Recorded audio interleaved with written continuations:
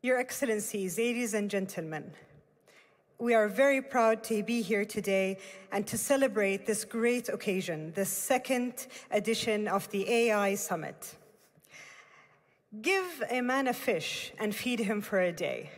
Teach him how to fish and feed him for a lifetime. This proverb is more complicated than merely pointing out the fact that supporting communities in need just doesn't mean only monetary contributions. It's so much more than that. In this digital age, this era of change, this proverb now is about all our communities. The digital evolution will not slow down. It's a tidal wave that will carry some nations and communities to prosperity and growth. This wave may also leave behind those who are not prepared or empowered to ride this wave or harness the opportunities that digital transformation comes within. DCO is here today to ensure that all of us as humans are prepared and empowered to ride this tidal wave of digital abundance. So we took an in-depth analytical look at the technological advancements that are taking place and at those that are emerging. The picture is clear, and the scene is clearer, and the speed is bewildering. Our present is all about digital. It's about digital transformation, about digital ecosystems and business models. Well, our future is all about AI, and we're just feeling its winds.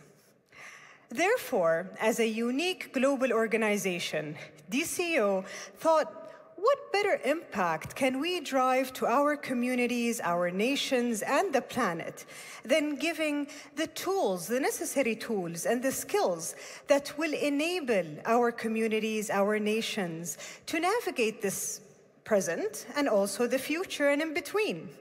Also, to harmonize the strategies and development of these nations together. Now, with these bundle of technologies, we make sure that we are progressing and we're achieving a great prosperity for all.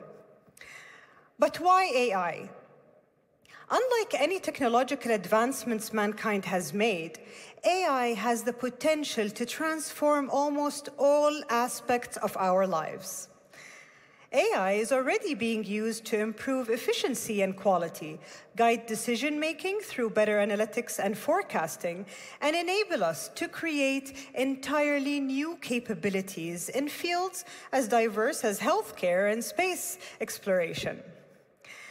Collectively, and through cooperation, we can ensure that every nation and community is able to have equal access and enjoy equitable benefit from AI. And that's through adopting the 7 pillars that are identified by DCO. Each one of these pillars was structured an overarching objective, which is AI for the good of humanity. Now, let's get to know our pillars. Close the digital divide, empower unprivileged communities, promote digital development, ensure fairness and non-discrimination, drive innovation in AI, compact climate change through AI, and engage in international cooperation and collaboration in AI. We have a long journey ahead, but then it is no simple mission we're embracing. It comes down to one simple fact. Us as leaders, as humans who care for the good of humanity, we must action today.